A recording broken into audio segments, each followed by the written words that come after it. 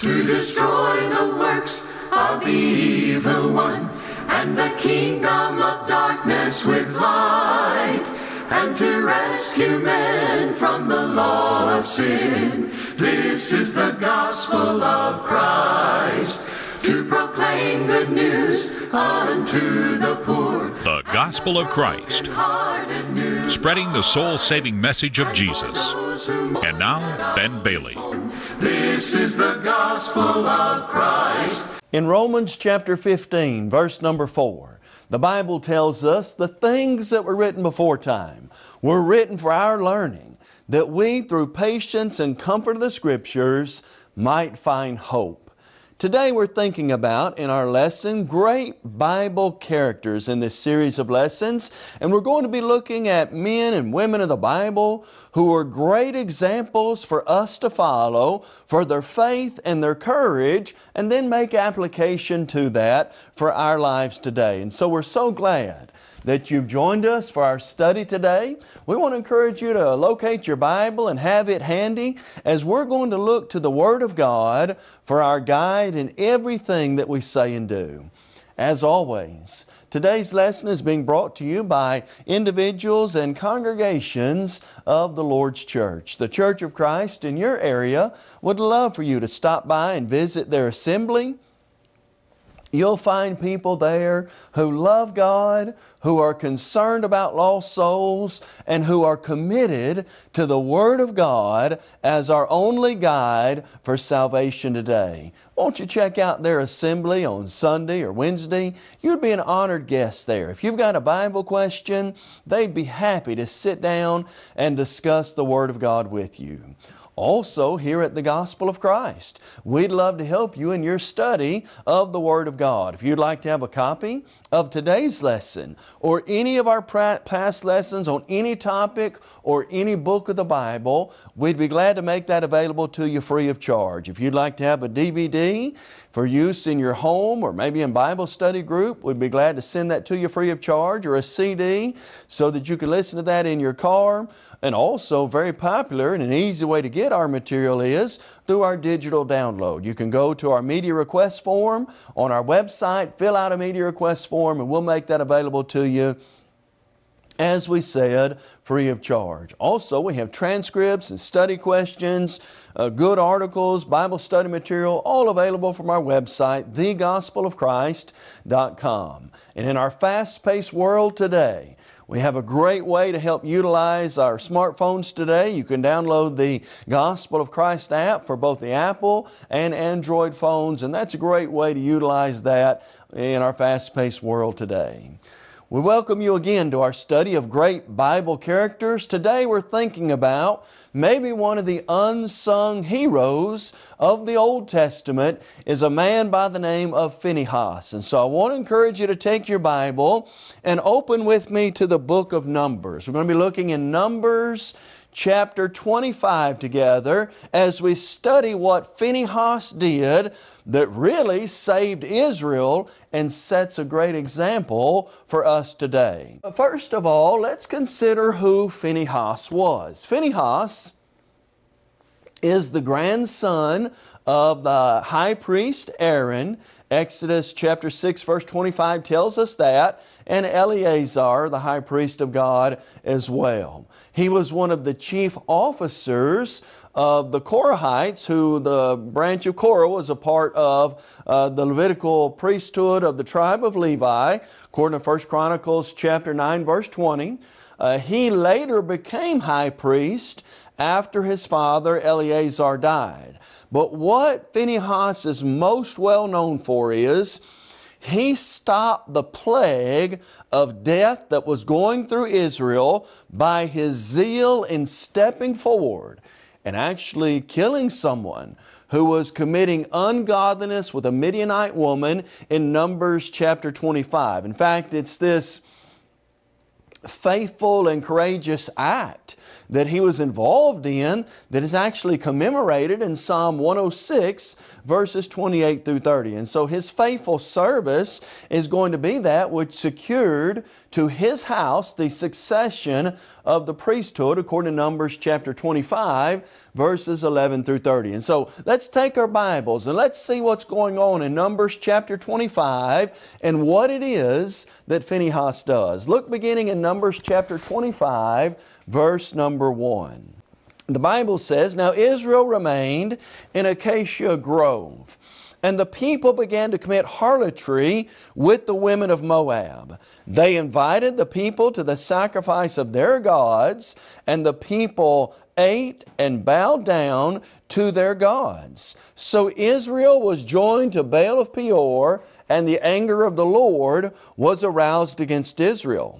Then the Lord said to Moses, 'Take all the leaders of the people and hang the offenders before the Lord out in the sun, that the fierce anger of the Lord may turn away from Israel.' So Moses said to the judges of Israel, 'Every one of you kill his men who were joined to Baal of Peor.' And indeed, one of the children of Israel came and presented to his brethren a Midianite woman in the sight of Moses and in the sight of all the congregation of the children of Israel, who were weeping at the door of the tabernacle of meeting. Now when Phinehas, the son of Eleazar, the son of Aaron the priest, saw it, he rose from among the congregation, took a javelin in his hand, and he went after the man of Israel into the tent and thrust both of them through, the man of Israel and the woman through her body. So the plague was stopped among the children of Israel, and those who died in the plague were 24,000. Then the Lord spoke to Moses, saying, 'Phinehas, the son of Eleazar, the son of Aaron the priest, has turned back my wrath from the children of Israel, because he was zealous with my zeal among them, so that I did not consume the children of Israel in my zeal.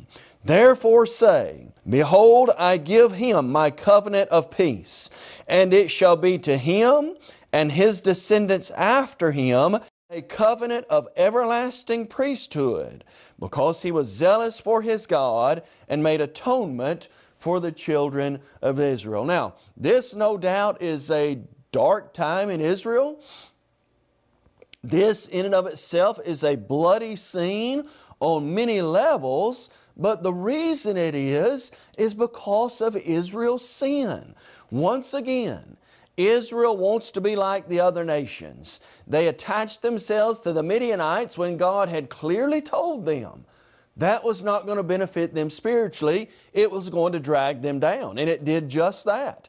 They attached themselves and start worshiping the false god who's known as Baal of Peor, and so God had commanded, God had already clearly told His people not to have any interaction or relation with the heathen nations. And the reason for that is clear. It was going to hurt them spiritually and separate them further from Almighty God. And yet, in spite of God's command, Israel had become intermingled with the Midianite people of Baal of Peor, even to the point that they had taken some of these heathen women as wives and were committing idolatry with them very brazenly in front of the people and in front of God. This, of course, was done in direct violation of God's commands and in rebellion to His will. And so as a result of this sin, God commanded Moses to kill those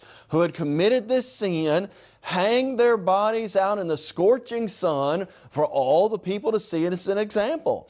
Did God want these people to die?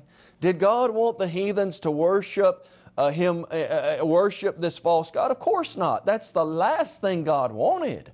But because this had already affected and infected the people of God, God had to take drastic measures to save those who were remaining. It would be like this. Let's say that in a part of the human body, let's just say in your pinky you get some disease, gangrene, cancer, whatever it may be. Would you be willing to sever that pinky to save the rest of the body? I wouldn't want to. You wouldn't want to. It'd be the last thing we'd want to do. But in the process, if it would save the rest of the body, would you remove part of that pinky if it were diseased or infected? Well, sure you would. Anybody would, to save the rest of the body.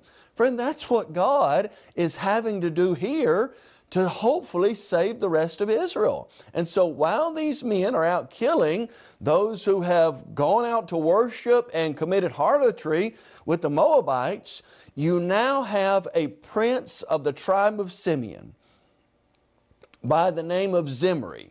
He actually is out in the open with a heathen, idolatrous woman, as it were, flaunting his relationship with her, and he brings her into his tent to commit adultery and harlotry with her inside the camp of Israel. And so not only is this man in direct violation of God and His will, he is openly, brazenly rebelling against Moses and his authority, and that's no doubt going to affect the rest of the people of Israel. And so now we enter Phinehas. Phinehas loves God. He loves the people of God. He wants to do what's right.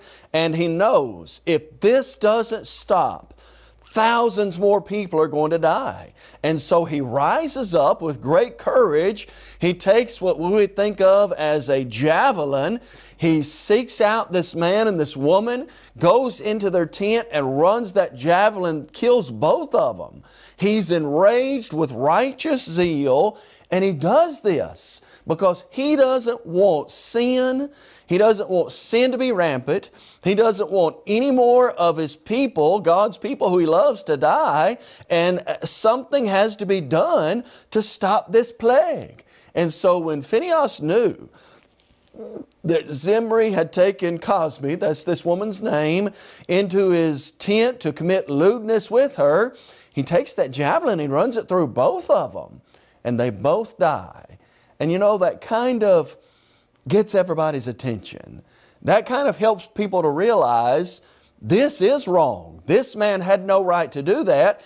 And Phinehas stood up and did something that we should have done a long time ago. And yet, it's this righteous act that actually turned back the wrath of God. I want you to hear and notice what God said about this in Psalm 106, verse 31. Here's what the Scripture says. And that was accounted to him for righteousness to all generations forevermore. What was accounted to righteousness? When Phinehas stood up, taking boldness and courage and doing something that no doubt he didn't necessarily want to have to do, God said that was accounted to him for righteousness to all generations. Friends, because of Phinehas' courage and his zeal, God made a covenant of peace with him and his household, a covenant that would be of the everlasting priesthood as long as the Levitical priesthood stood. And so God approved of that action. Now, was it hard to do that? Sure it was. Was it something that Phinehas enjoyed? Of course not. But was it necessary to save people? It absolutely was. Now, with that background and that story and the courageous account of Phinehas and what he did in mind, let's then make some practical application for God's people, for us.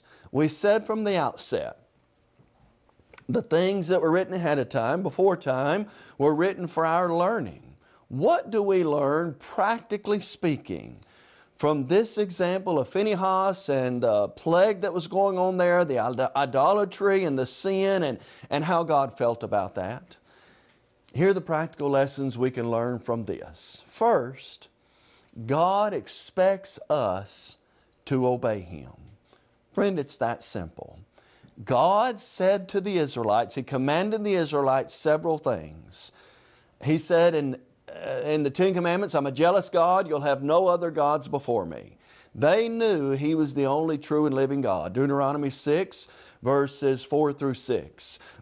God had commanded them not to intermarry, not to worship the false gods, not to have any interaction with them. They would draw them away from God, and ultimately they would be lost over that.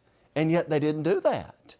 When God tells us something, God expects us to obey Him. God's Word is not just suggestions.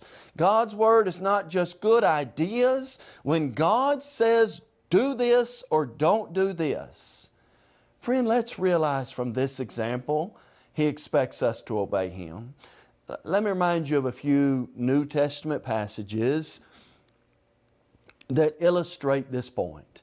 The Bible says in Hebrews 5 verses 8 and 9, Jesus is the author of eternal salvation, listen to this, to all who obey Him. Hebrews 7 verses 28 and 29, He's able to save to the uttermost those who come to God through Him. We must obey God through Jesus Christ. Matthew 7 verses 21 following, Jesus said this, it's not everybody that just says, Lord, Lord, that's going to heaven. But Jesus said this then, but he who does the will of my Father in heaven. Jesus asked a haunting question in Luke chapter 6, verse number 46.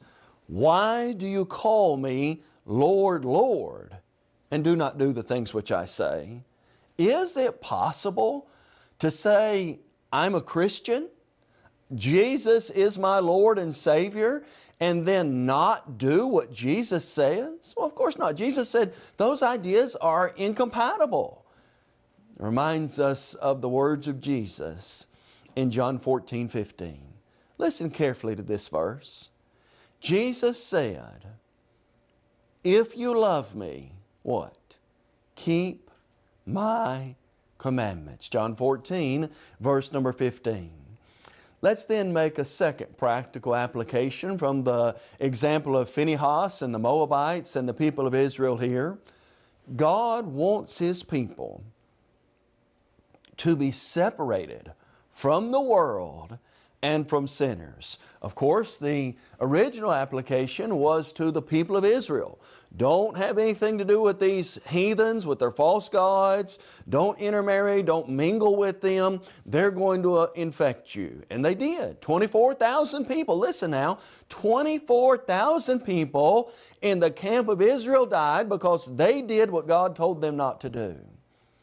Friend, God wants us, His people today, to be separated from the world and from sinners. How do we know that? Listen to these passages. 2 Corinthians chapter 6, verses 17 and 18 says this, come out from among them and be ye separate, says the Lord. I'll be your God, you'll be my people, says the Lord God. Listen to James 4, verse number 4. Adulterers and adulteresses, do you not know that friendship with the world is enmity with God? Whoever therefore desires to be a friend of the world makes himself God's enemy. And then we have 1 Corinthians 15, verse 31 through 33. The Bible says, evil companions corrupts good morals. Now friend, are we saying that a person shouldn't try to be friendly to people of the world? Are we saying that a person shouldn't try to reach out and be a good example and help people? That's not the idea. I'm not going to make people of this world my closest friends, my confidants, my closest associates, and the people I'm going to let influence me in this life. God wants us still to be separate from sinners and from people of the world. And then I'd like for you to consider this practical application with me. It relates in some ways to the others, but we really want to drive this point home. God meant what He said under the Old Testament, and God means what He says today. Was God just giving Israel a good guideline to follow if they wanted or not follow if they wanted when He said, don't worship idols, don't intermingle, don't be involved in idolatry and harlotry? No. 24,000 people died because they didn't take God at His word and they didn't think He meant what He said and there'd be consequences. Friend, how much more so for us today? When God says something, God means what He says. When God says, don't lie, the Bible tells us all liars will have their part in the lake of fire. Revelation 21 verse 8. Does God really mean that, or is it okay to do that sometimes? Well, friend, we've got to realize God means what He says. When God tells us today not to commit adultery, not to be involved in idolatry, not to put any other gods or anything before Him, does He really mean that, or is that just kind of a good... You know, we live in a world where fornication, idolatry, immorality, all kinds of things are put before God. Does God still mean what He says? Friend, He absolutely does. Those who don't... Here's what Jesus said in Mark 9, verse 44, verse 46, and verse 48. Jesus, as clearly as anybody taught, there is a place called hell where the worm dies and the fire is not quenched, and those who disobey God will be lost forever on the last day. And so part of the practical application is God means what He says, and there will be dire consequences if we don't obey God. Are we saying today that a plague's going to start and that God's going to send us out to kill people? Friend, that's not what we're saying. We're saying this. Hebrews 2, verses 1 through 3 says, those who did not obey God, there were consequences that came upon them. And then he says this, how much worse punishment will be upon us. What's that worse punishment? Friend, if people live in sin and die in sin, those people are going to be separated from God eternally in everlasting punishment. Matthew 25, verse number 46. All right, let's then make another application from the great example of the zeal of Phinehas, and it's this. Christians today have to have the courage to stand up to those living in sin among the people of God and do something about that. Again, it was Phinehas who halted that. You can just see that plague making its way across Israel, people dropping dead, and yet Phinehas stood up and halted that plague. Today, we need the courage to call out sin as sin among God's people and encourage them, make ways for them to stop that sin. Let me give you an example. 1 Corinthians chapter 5.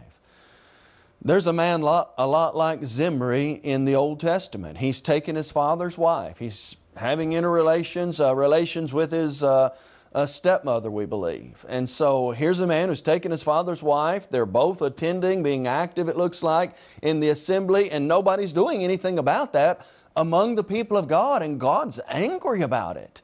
And so God, through His inspired servant Paul, says, we can't have this in essence. You've got to take this ungodly man, put him out, withdraw fellowship from him, and stand up for what's right in an attempt to save his soul.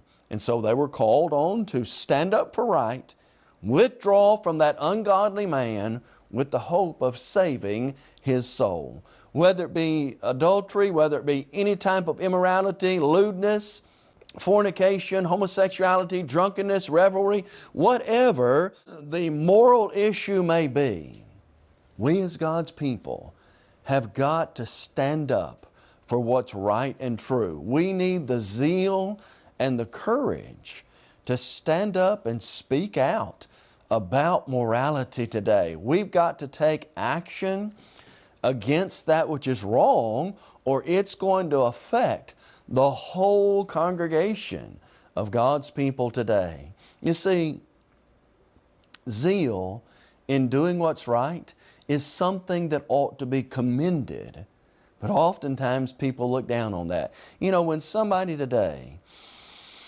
actually has the courage to stand up and speak out on moral issues from the Word of God, too many times we get embarrassed, or it makes us feel uncomfortable, or we say, well, they weren't being friendly, when really they were just speaking the truth. Too many times we're down on people when they stand up and speak out for what's right. And yet in the Bible, It's that type of zeal that is commended by our God.